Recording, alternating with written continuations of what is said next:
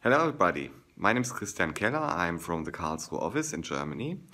You all know that you can do creative work with Altium Designer, but you can work creatively with Altium Designer as well.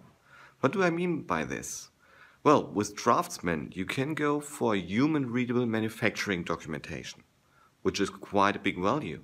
But you can double this value when you tell everybody, and when you use it in this way, that you go for service documents as well. I will show you what I mean by this.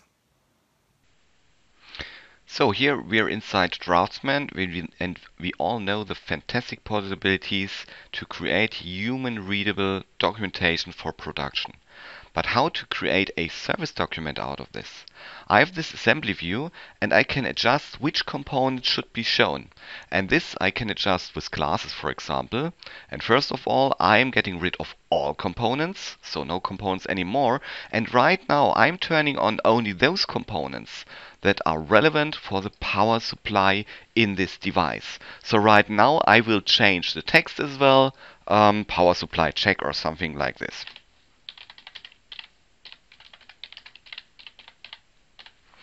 Okay, what has to be done right now to check if power supply is really okay?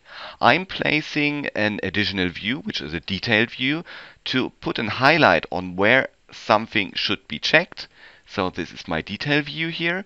I would like to move it a little bit.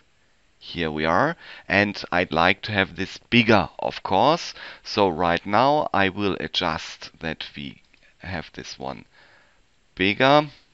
Yes, this is a nice size.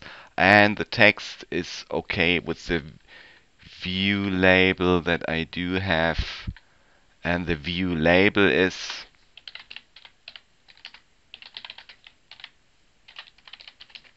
check here pin 1.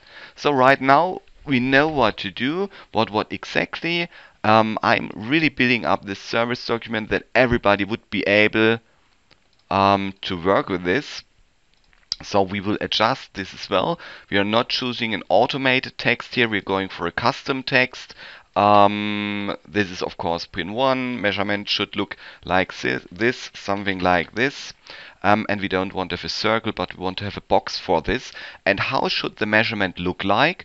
Well, we're placing a picture for this. Go for a graphic, which should be placed somewhere here. First of all, we are choosing the graphics. And this is what our measurement should look like on this pin, making this a little bit bigger.